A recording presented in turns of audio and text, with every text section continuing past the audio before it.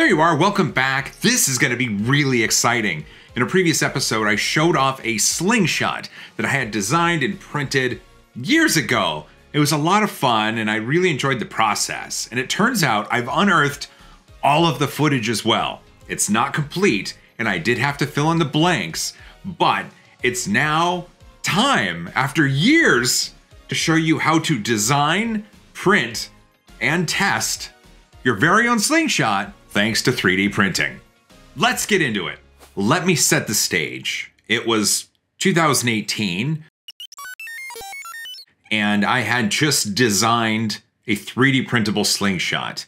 And I had my Dremel 3D45 3D printer, and I wanted to shoot it in a really unique location. So late one night, I traveled to a local pub, asked them if I could set up a camera and shoot an episode. They said it was okay. So here's me in the pub talking about the iterative process I followed when designing this 3D printable slingshot. The design I started off with was this. It's a simple Y design, and I extruded the handle. I brought the angles up and extruded them as well. And then I buried a channel in the Y with the thinking that this band could fit in the channel.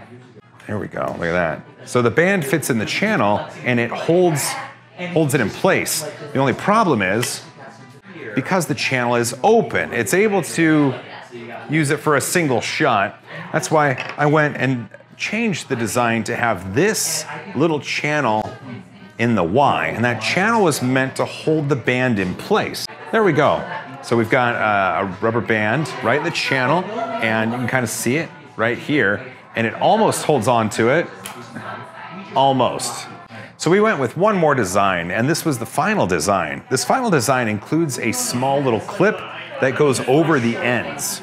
And this clip was just an extrusion on either side, and then the band itself, you just slide it into place. I practiced this, but you know, I'm in a bar, so I don't know how well this will go. It doesn't come out. That's important because you want to use it for multiple shots. You just saw me in a pub late at night talking about iterative design and 3D printing. How cool is that? We arrived at a final design for the slingshot, and now what I want to do is show you how you can design your own in Fusion 360. I went looking through the footage, and the stuff that I did 3 or 4 years ago, some of it's still good, which you're seeing, and some of it's not good. So the slingshot that you see right here, this was designed long ago, and it's in Fusion 360, and you can tell, I mean, I have it all. Look at that, look at that. There's even my old logo. Look at you. But the tutorial itself was never filmed. There was a video of it, but it just steps through the individual steps that you see at the bottom of the screen here. So it just goes back here and it hits play. And this is all it is. This is literally all it is. It's not documenting the steps or doing the numbers or anything like that. So what I'm gonna do is follow my old Fusion 360 file and put together the tutorial so you can make your own slingshot at home. Let's get to it. First steps in all of this is the initial sketch. Head up here, create sketch. We're gonna create it on this plane. Now hit C for a center scribe circle, click and place, and we're gonna do 40 millimeters, and we're gonna hit enter. Now zoom in a bit. Zoom in just a little bit. Go up to create rectangle, center rectangle. Click and drag. Now hit tab because you want to say this is 20 millimeters. Now what you can do is drag this out until you get an intersection. It changes to a kind of a bluish down there, and click. And now that rectangle has intersected with the circle. Well, now you're done. Hit finish. Now we want to actually create a body in 3 dimensions. So at this point, hit E for extrude, click here, here, and here. You'll see it says 3 selected up here. For distance, clicky click, 110, 110 millimeters. If that's what it says, hit OK. Now it's time to make the wire, the arms, that part of the slingshot. And I saw it in my previous one done one way. We're going to do it a slightly different way. Let's do a sketch right on top of this, right on top.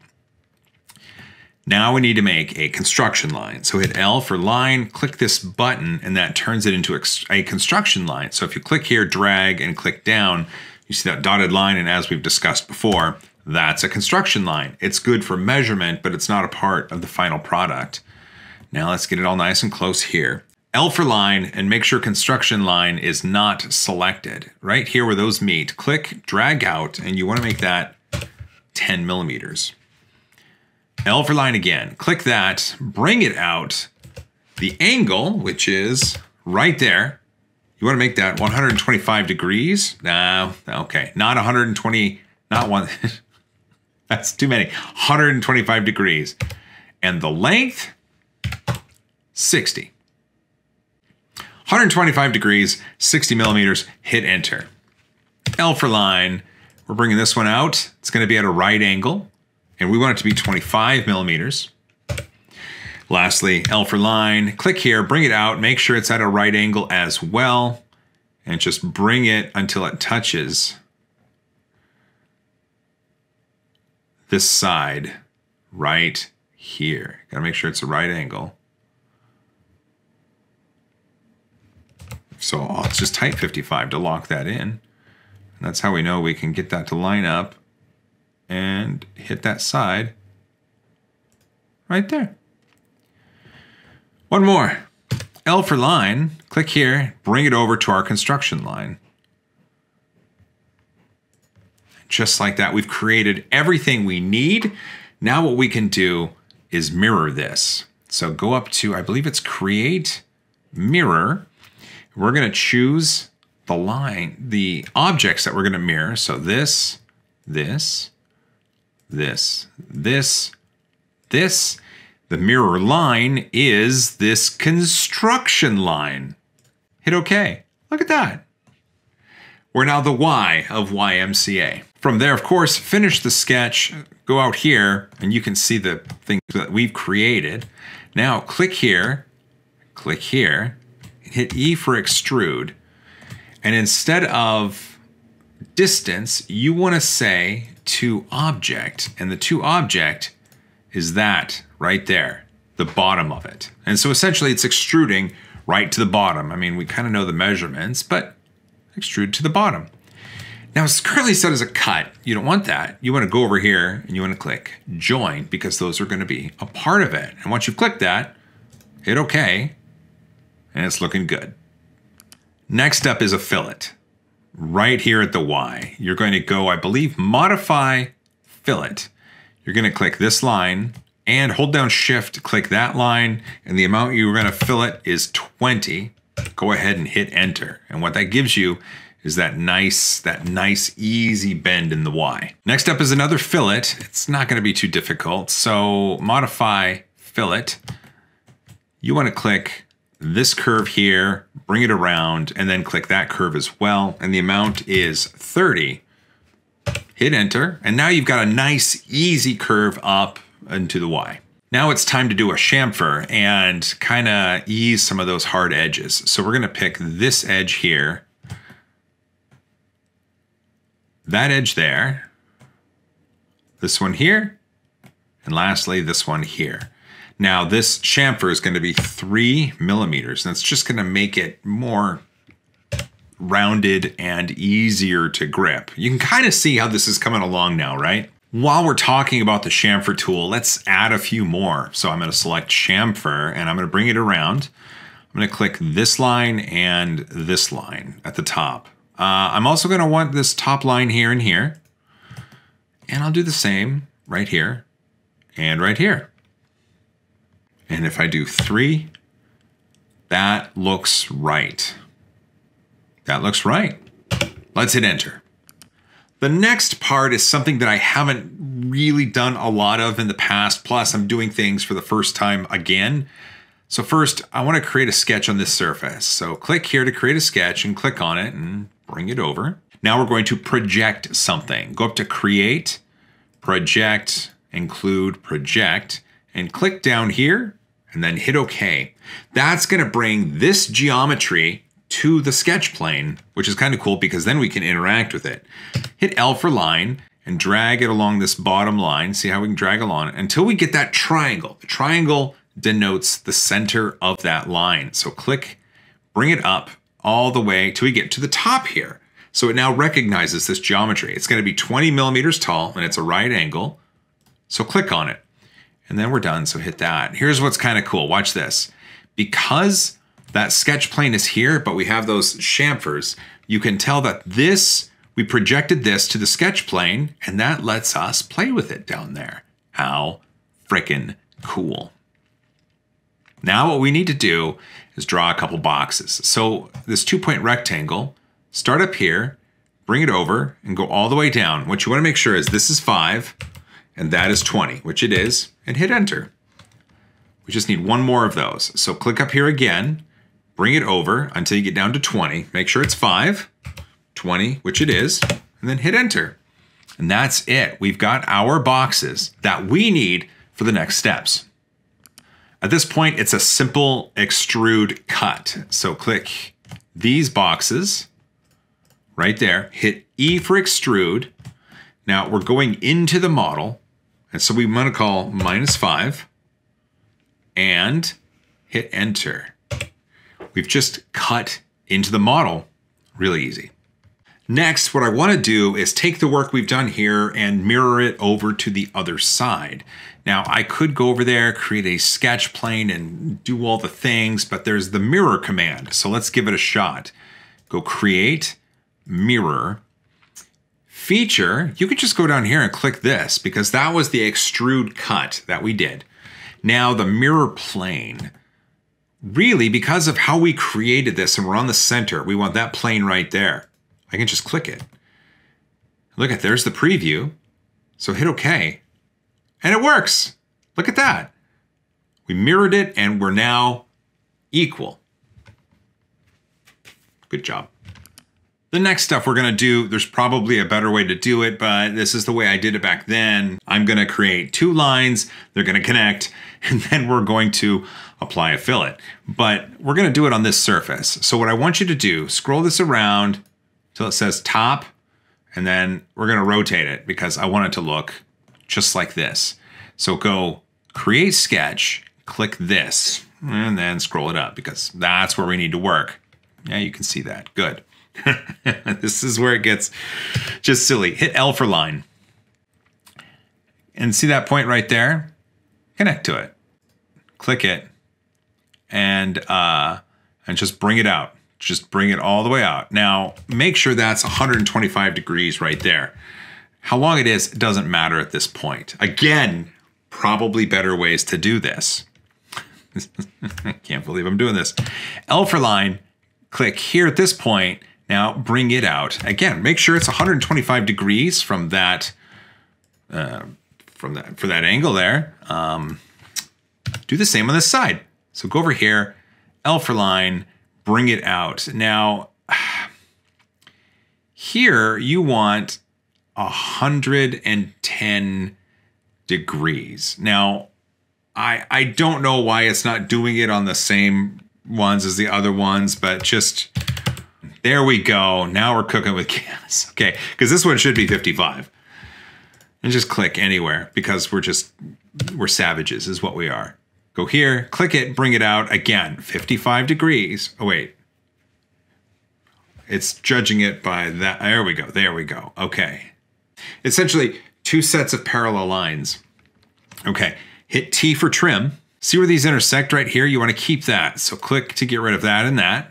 Where these intersect, you want to keep. So click and then get rid of these little stragglers right there. Now go up to modify and fillet. Click right here and we're going to give it an angle. And this one, I want 25. Let's do that again. Modify, fillet, click down here. We're going to go 35. Easy peasy. So it seems a bit hacky, and I don't know if that's the best way to do it because I am not a CAD person, but it accomplishes exactly what we need. Next, now that we have that sketch, what I want to do is cut it into the body. So click Finish Sketch to make sure we're out of the sketch editor. Click here, hit E for extrude, and then as far as where we're going, you're going down, baby. 5 millimeters. 5 millimeters. And that looks proper. So once you've done that, make sure it's a cut. Hit OK. We're starting to get a shape. The rubber band is going to be within this pathway, and there are sharp corners up at the top. So now what we need to do is use a fillet to round it off. So modify fillet. Click that line there and that line right there. Both of those lines.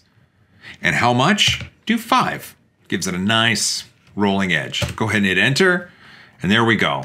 If the rubber band is going to be on that part, we now have a nice rounded edge and not a sharp edge, which is, a sharp edge would be detrimental to the rubber band. A round edge caresses it and keeps it warm.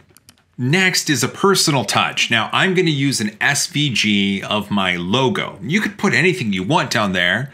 Fusion 360 allows you to import an SVG and then manipulate it. So what I'm going to do is look at the butt. He said butt of the slingshot. Yeah, just the butt. In fact, I can hit this front here just to kind of square it up.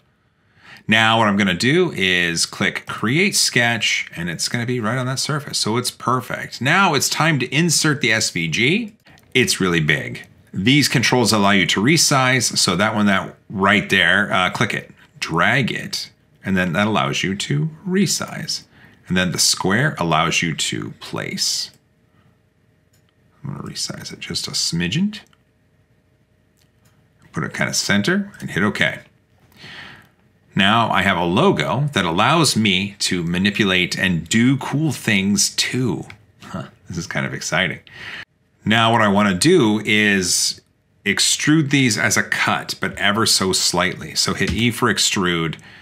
I'm going to click the D, the 3, and this part. And then in here, in here, in here, and there. And the amount, minus 0.2. It's just a really slight cut into the material, just a little bit. But look at that. The logo is on the bottom. Oh, that's so cool. That's so cool. I absolutely love it. Of course, we could have done it the other way. And let's see how it looks. Okay. So instead of that, let's do this. This. Okay. So then I have to do each of these individual letters. Kind of a few different ways to cut the cheese here. Amount minus 0.2. I kind of like that one better. I like it a little bit better. I'll tell you what. We're going to keep this one. There we go. That is a logo that will print out, and hopefully it looks good. I guess we'll see. Next step is to utilize this arm. You can see we're kind of right there. So we're going to utilize this. And what I want to do is get it nice and tight. And I want to create a sketch on there. So I'm going to hit Create Sketch. I'm going to click right there, and then I'm going to bring it right back over. There you are. Now what I need to do is project some of the 3D geometry lines to the sketch. So like we did before, Create, Project, Include, Project. And I'm going to pick this one and this one, just those two. And I'm going to hit OK. L for line, go right up here and connect it. Boom, just like that. L for line is still selected, so just kind of hover over this until you see the triangle. And the triangle denotes center of the line. So, oh, I need to hit it. Where L for line, click, drag down at 90 degrees and just go past it. That's fine. That's exactly what we need. Super duper easy. You are done. Click that. Now, let's see. I believe if I go to this point, L for line, can I come down here and attach? No. So what I want to do is hit L for line, and I'm going to click here and drag straight down at 90 degrees as well. just to give me a point of reference. Super duper easy. L for line, go up here, and I'm gonna drag it down as well. There's probably easier ways to do this step, but I just need something to reference. So we still have L for line selected. Click here, come down at a, well, 45-degree angle, but because it's judging it from up above, 180 minus 45 is 135. You just want to make sure it connects right here. L for line selected, come down over here. Now, because it's referencing here, we're going to want 90 degrees. Essentially, you want to come down at 45 on each side, and whatever the proper number is from the other thing, you know, how it's judging it is what you want. Okay, we're super duper close. We're still L for line. Now I'm going to go out here 1 millimeter. Right out to here and click. And I'm going to do the same thing on this side, 1 millimeter. Easy. And now still L, lots of lines here. L for line, straight down at 90 degrees until it connects up with that part of the triangle. And again, where we did ours right here, right there, come down and 1 millimeter. Perfect. Okay, that's what we have. Now, I know there's going to be probably 18 easier, more efficient ways to do that. This is what I know to do. Obviously, at this step, if you're like, no, no, no, do it this way, let me know in the comments. We've just done our work here, and now we need to extrude. And, you know, that's kind of fun. And you can tell when you scroll it out here, we've got some sketch here, and we have to extrude into the model. So what I want you to do is click this and this, and hit E for extrude. Now, you want to go that direction. And if you take the arrow and drag it that way, you can see it's negative. So if we go negative, I want to go negative 40 millimeters. Now it's sticking out. It's sticking out because that sketch plane actually has space between the 3D geometry. So what do? You change it from a profile plane to an offset plane. And the offset amount, I want to bring it back in. So it's going to be negative. So -1 added to that 0 brings it to -10. And just like that, we've extruded. So it says operation join. It's what we want. Hit OK. And you're good. Now that we've done the extrusion, we need to mirror it to the other side. Go up to create, mirror. Scroll up just a little bit so you can view it. The object is going to be this extrusion down here. And the mirror plane is going to be up here. Now remember, you can turn off the body to click it, turn the body back on. It's going to give us this highlight of what it thinks it's going to do. Looks okay. Hit OK. Now what I want to do is add some fillets. So hit F for fillet and then click this line right here. And that line right, oh, F for fillet. There we go. Click that line and type in a 1. We just need that a little bit. And then we're going to do the same on the other side. Now I had tried to do all at the same time. It didn't work. So what I'm doing is 2 at a time. And type 1. There we go. Now we've got some fillets. At this point, we need to kind of complete this. And this section right here, we have to fill in. And to do that, we're going to use something called a sweep. So go up to create, click on sweep. Click that profile. Click over here to define the path. And then click this path. That's going to take that profile and sweep it across the path. Make sure join is picked right here for operation. Hit OK, and you've done it. I guess just do it again for the other side. Create sweep, click this profile. Now click over here to click the path. Hit OK. Done. Next up is a sketch, and it's a little complex, but don't worry, we'll get through it. Create sketch and click over here. Now bring it back. The sketch plane is right here, and here's where it gets kind of fun. Hit L for line. Now first what I want to do is bring a line from here, this corner down, 2 millimeters. Easy. L for line, and bring a line over this way. You know what? Just until it meets up. Super easy. L for line. Bring it up here until it meets this line. at 90 degrees. Make sure the lines are meeting. L for line again, here and all the way over. Okay, this is actually not too bad. L for line again, bring it out 2 millimeters here. L for line and bring it down until it connects. This is perfect. This is perfect. So hit T for trim and click right here. We don't need it. And now modify fillet, and we're going to go to this corner and we're just going to bring it down like this. Just like that. Just like that. Let's see.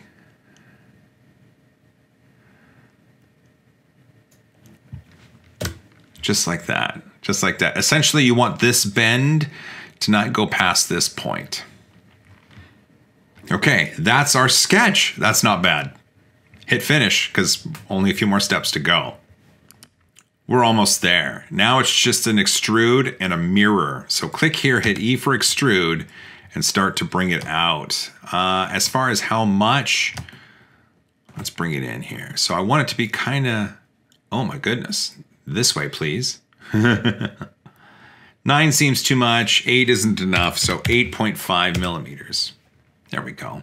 That actually looks proper. That way that rubber band can tuck in.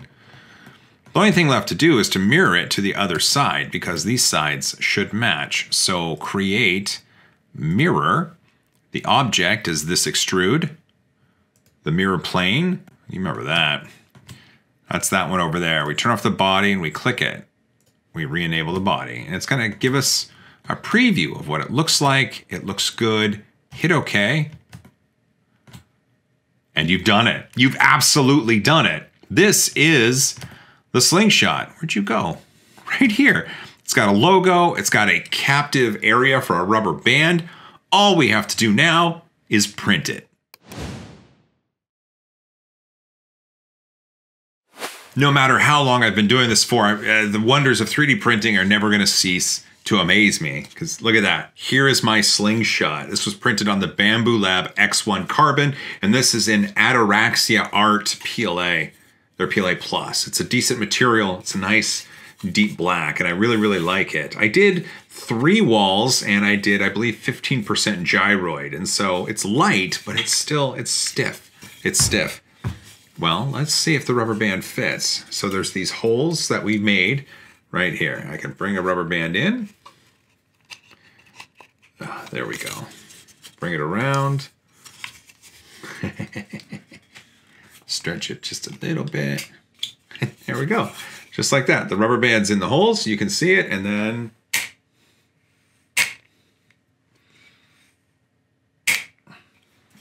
that's pretty cool. I really, really like this. Well, now I'm going to throw you back to 2018 and kind of show you how we tested it. And then, I don't know, maybe we test this one too.